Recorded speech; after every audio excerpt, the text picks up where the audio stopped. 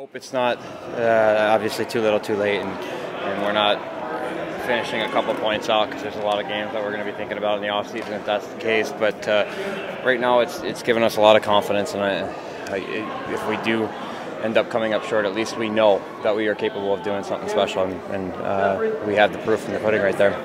Well, I think I was hesitant last year just because we weren't sure of the circumstances and how things were going to play out. But now that it's our home, it's home for us for the next 7 years, and certainly wanted to be involved and got to know Mr. Bordelot, Chief Bordelot, at the Sen Soiree when we sat together. And when he asked, it was very easy. This is a very easy event to put your name on and to be part of. And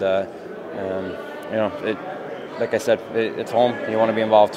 When you're an athlete and I guess, in a sense, somebody that people look up to, whether it's kids or other athletes, you have an obligation in the community to be a leader and a focal point, and certainly something that I've wanted to be part of and to do.